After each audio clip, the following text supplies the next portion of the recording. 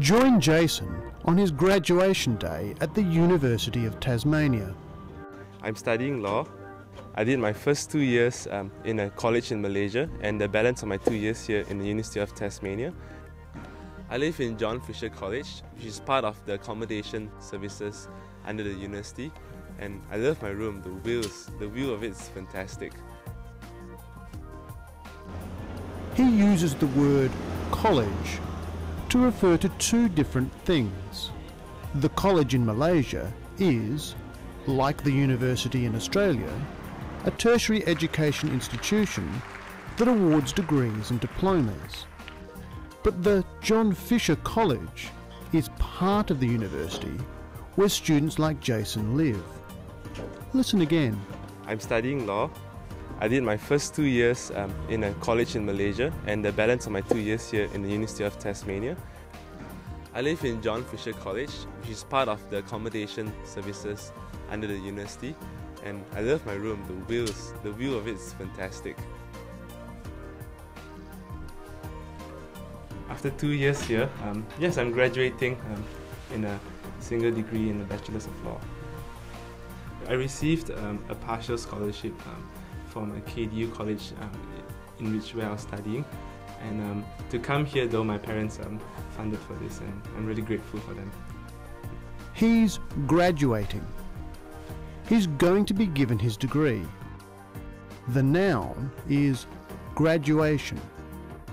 Yeah, it's important for us to come out of Malaysia to this graduation.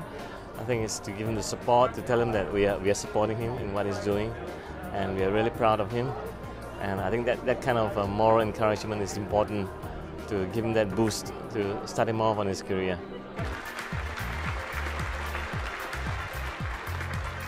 Jason Lee Chun Jong. The verb is graduate. One of the best moments of my life to see my son graduate and to see him be on his own.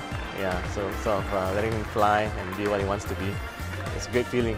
Yeah, very good. But what do you call someone who graduates? Okay, now with all the other graduates. I'm with all the other graduates. Someone who graduates is a graduate.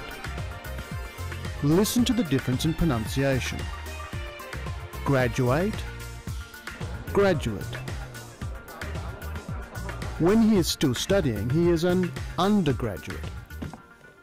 It means a lot to me that my parents and my brother and aunt could come here. It's a long journey, and they're taking the time off. Even my brother's skipping classes to come here. And I'm very happy for them to be there to celebrate this moment with me.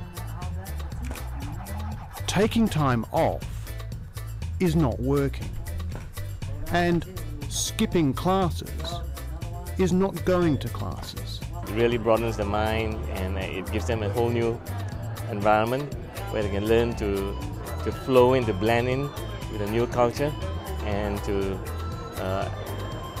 realize the potential. I believe that being in a new country helps them to realize the potential better. To broaden the mind is to be exposed to different points of view and experiences. And to realize your potential is to do as well as you possibly can. And what is Jason going to do next? In the next few months, I'll still be here, and I've had the opportunity to work with a law firm on a small internship for a month, and then I'll start my course, the Masters in International Business. He's going to do another degree, but this time, while he is studying, he will be a postgraduate because he has already graduated with his first degree. But for the moment, he is enjoying his graduation. Yep, enjoying the Aussie beer right here, right now. Cheers! Celebratory drink.